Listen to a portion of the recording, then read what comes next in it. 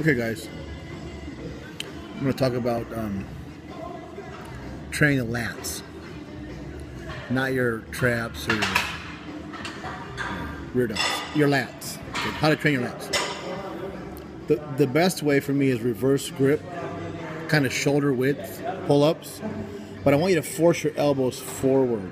Okay, you want to force your elbows forward because you want to engage the lats. Okay. So, wide grip pull-ups are not going to make you wide.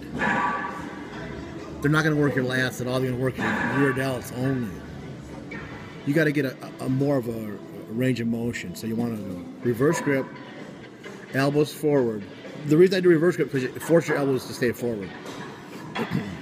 Elbows forward, stretch on the bottom, pull the way up as high as you can. Touch your chest to the bar. Okay, get a full contraction on the pull-ups only. Okay.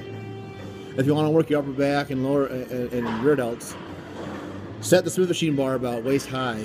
Get underneath it, put your feet on a bench, and do reverse push, do reverse bench presses. Pull up to the bar, keeping the shoulder width grip again. Keep your elbows close to the body. Okay.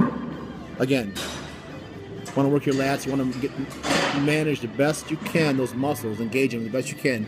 So you got to have proper form in that. Hope it helps. Bye bye.